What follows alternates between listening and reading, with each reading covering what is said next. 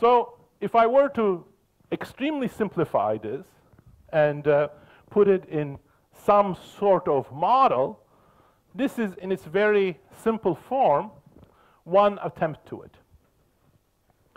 So on the horizontal axis, I have the power of society. So these are the norms and ability of society to organize, in particular organize in the way of collective action.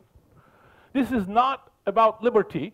It could be about liberty or against liberty. So the caste system does involve these very strong norms, and it stamps out liberty.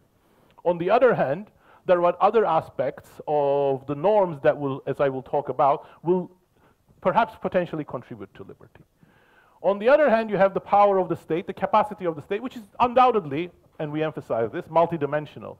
The judicial capacity, the capacity to provide public goods, but the military capacity, the capacity to regulate the economy. But when we have a lot of this power and not much of it, that's where we're going to have the despotic Leviathan. When we have the power of society very strong, but not much of the power, the capacity of the state, I will argue and try to illustrate why, we're going to have general absence of the Leviathan.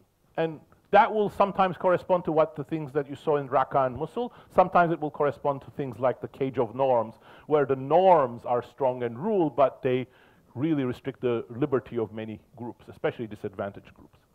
But in between, squeezed between these two areas, there is this little narrow area generated by these two blades of a scissor, and that's what we call the narrow corridor.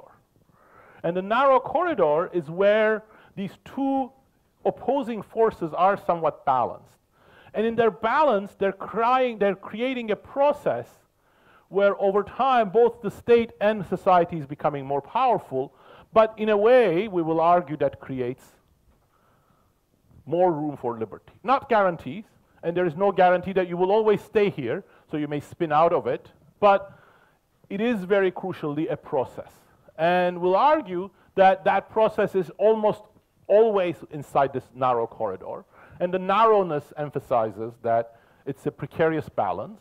And the fact that it's a process emphasizes that it's a very slow thing, and you're not going to get liberty or anything approaching liberty immediately, and it will be step after step. And those steps are going to involve a race between state and society.